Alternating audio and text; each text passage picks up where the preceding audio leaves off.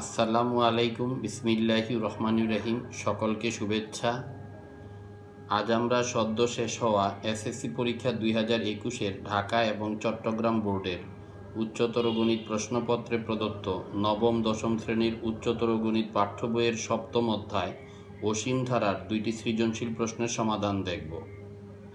ভিডিওটি শুরু করার পূর্বে স্টুডেন্ট কেয়ার চ্যানেলটি সাবস্ক্রাইব করার জন্য সকলের নিকট অনুরোধ করছি, যাতে পরবর্তী ভিডিওগুলো আপনারা সহজেই পেয়ে যান। তাহলে শুরু করা যাক। প্রথমে ঢাকা বোর্ডের 1 নং সৃজনশীল প্রশ্নটি লক্ষ্য করি। প্রশ্নে একটি অনন্ত গুণোত্তর ধারা দেওয়া আছে এবং সেই ধারার আলোকে 3টি প্রশ্ন ক, খ, গ দেওয়া আছে। এখন আমরা এই প্রশ্নটির সমাধান দেখব। ক নংয়ে বলেছে 0.02 পৌনঃপুনিককে অনন্ত গুণোত্তর ধারায় প্রকাশ করো। তাহলে আমরা 0.02 পৌনঃপুনিককে আমরা এইভাবে লিখতে পারি 0.02, যেহেতু 2-এর উপরে আবৃত দশমিক আছে, আমরা এই 2কে বারবার লিখতে পারি এবং এটাকে পরবর্তী লাইনে 0.02 প্লাস 0.002 প্লাস 0.0002 এইভাবে একটি ধারা তৈরি করতে পারি। এই ধারাটি একটি গুণোত্তর ধারা, যার প্রথম পদ 0.02 এবং সাধারণ অনুপাত প্রত্যেকটারই পরবর্তী সংখ্যাটাকে পূর্বের সংখ্যা দিয়ে ভাগ করলে 0.1 হয়, কাজেই সাধারণ অনুপাত হলো 0.1। এবার খ নং প্রশ্নের সমাধানটি আমরা দেখি। প্রদত্ত গুণোত্তর ধারা 1/4x plus 1 plus 1/4x plus 1 whole square plus 1/4x plus 1 whole cube। প্রশ্ন উল্লেখ আছে 4x = 1 হলে আমরা ধারাটি পাই। 4x এর মান যদি 1 বসিয়ে দিই তবে এটা আসে half plus 1/2 square plus 1/2 cube, এইভাবে এটা আসতে থাকবে। এখানে প্রথম পদ a = হাফ, সাধারণ অনুপাত r, আমরা জানি সাধারণ অনুপাত হলো দ্বিতীয় পদ ডিভাইডেড বাই প্রথম পদ থেকে আমরা সাধারণ অনুপাতটা বের করে নিতে পারি। এবং আমাদের প্রশ্নে বলেছে 4x = 1 হলে প্রথম 12 পদের সমষ্টি নির্ণয় করতে। তো প্রথম 12 পদের সমষ্টি S12 আমরা এই সূত্রটা দিব, সমষ্টি গুণোত্তর ধারার সমষ্টির সূত্রটা। এই ক্ষেত্রে আমাদের যেহেতু সাধারণ অনুপাত r এর মান 1-এর চেয়ে ছোট, r is less than 1, কাজে আমরা সমষ্টির 1 - r⁴n এর সূত্রটি দিব এবং আমাদের রেজাল্ট আসবে 0.9997 প্রায়। এবার গ নং প্রশ্নটি দেখি। x এর উপর কি শর্ত আরোপ করলে ধারাটির অসীমতক সমষ্টি থাকবে এবং সেই সমষ্টি নির্ণয় করো। তাহলে আমরা দেখি এটার সমাধানটি হলো, আমরা ধারাটি প্রথমে লিখে নিলাম। অনন্ত গুণোত্তর ধারাটির প্রথম পদ a = 1/4x plus 1, সাধারণ অনুপাত r = দ্বিতীয় পদ ডিভাইডেড বাই প্রথম পদ থেকে আমরা পেয়ে গেলাম 1/4x plus 1। গুণোত্তর ধারার অসীমতক সমষ্টির ক্ষেত্রে আমরা জানি পরম মান r is less than 1 হতে হবে।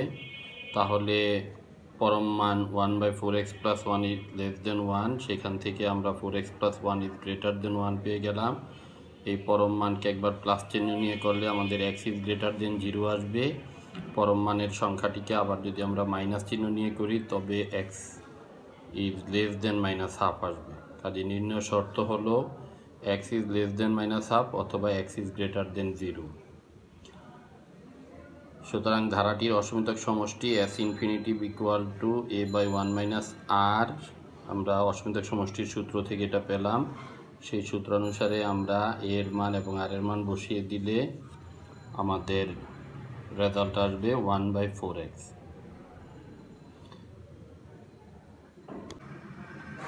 এবার চট্টগ্রাম বোর্ডের 1 নং সৃজনশীল প্রশ্নের সমাধান দেখব। উদ্দীপকে একটি অনন্ত গুণোত্তর ধারা দেওয়া আছে এবং তার সাথে g + h + f অপর একটি ধারা।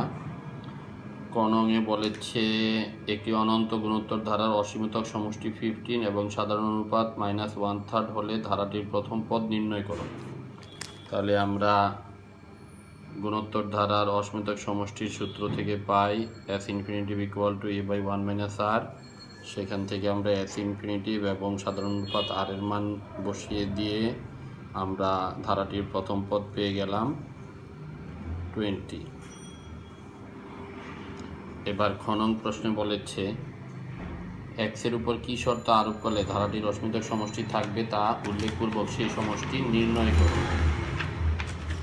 তাহলে আমরা দেখি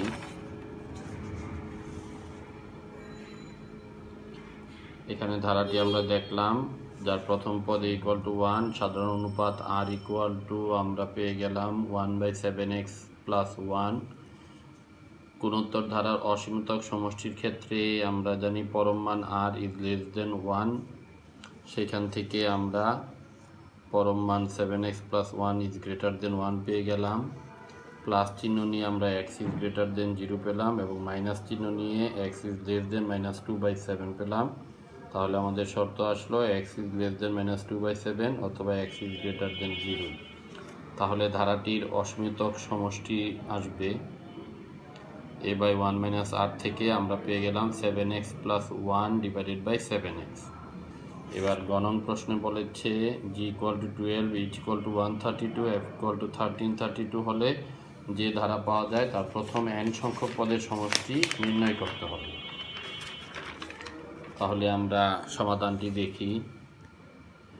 অপর ধারা হলো g + h + f, দেওয়া আছে g12, h 132 এবং f 1332। তাহলে ধারাটি আসবে, আমরা পাশাপাশি বসিয়ে যোগ করে ধারাটি দেখালাম এবং এই ধারাটিকে আমরা এইভাবে লিখতে পারি 12 × 1 + 12 × 11 + 12 × 1 11 এবং পরবর্তীতে আমরা 12 কমন নিয়ে তাকে আবার 9 দিয়ে ভাগ দিয়ে আমরা এটাকে এইভাবে দেখাতে পারি 9 + 99 + 999 প্লাস, এইভাবে আমরা দেখাতে পারি। এবং 9কে আবার আমরা 10 - 1, 99কে 10² - 1 এইভাবে আমরা দেখাতে পারি। এবং সেখান থেকে আমরা n সংখ্যক পদের সমষ্টির জন্য প্রথম n সংখ্যক পদের সমষ্টি Sn হলে আমরা এখান থেকে 10, 10² 10³ একটা অংশ করে নিলাম 4/3 তার সাথে, এবং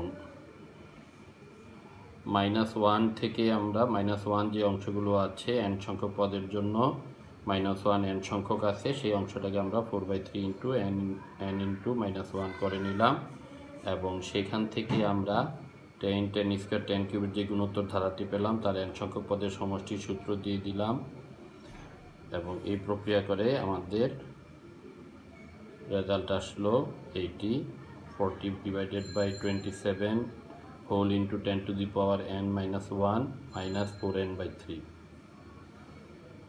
সকলকে ধন্যবাদ।